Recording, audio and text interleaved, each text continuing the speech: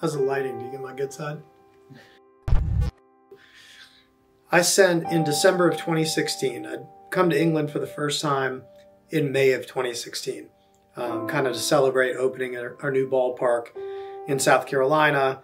And I'd been holding I got a passport 3 years before and never used it.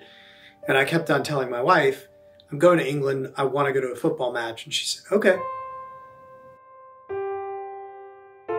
So I went to 2 matches, one in the championship, one in the Premier League.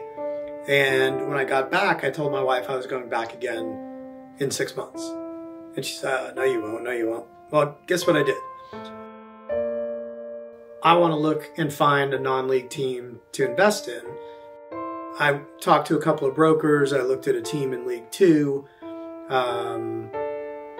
3 teams in the conference, and a team in Conference South. And every one of them had something good about them, but none of them had this community spirit that Woking did. And, you know, I met Douse for the first time and didn't understand a word he said, which is, you know, how most people will be the first time they meet our gaffer.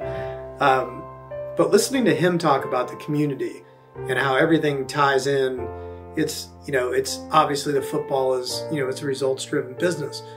But you think about the time that he spends, and the club spends, and Cardinals and the community spend, growing and building relationships in our community. And it didn't matter that I looked at teams that had better financial statements.